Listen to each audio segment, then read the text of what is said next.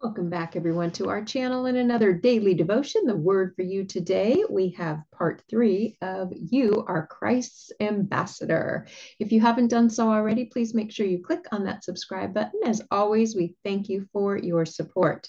So our scripture for part 3 is Philippians 3:20. We're going to get right into it. Philippians 3:20 says, Our citizenship is in heaven. Let's recap. As an ambassador, you must have the following qualifications and characteristics. 1, be a citizen of the country you represent. Our citizenship is in heaven. 2, your character and conduct must reflect the highest values of your country, that our God may make you worthy of his calling. That is 2 Thessalonians 1:11. You must be equipped for the job. There are different kinds of gifts, but the same spirit. 1 Corinthians 12:4. Number 4, you must be loyal to your country. Now let's look at 2 more qualifications. 5, an ambassador must be an effective communicator. I think everybody should be an effective communicator, but okay. The best ambassadors are bilingual. They speak and understand the language of those around them. Can you do that?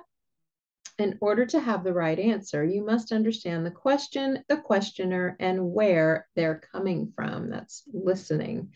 The Bible says if someone asks about your Christian hope, always be ready to explain it, but do this in a gentle and respectful way. 1 Peter 3:15 and 16. Note the words always be ready.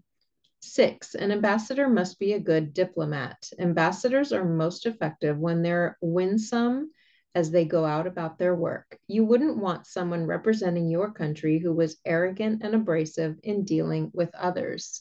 So true. Big turnoff.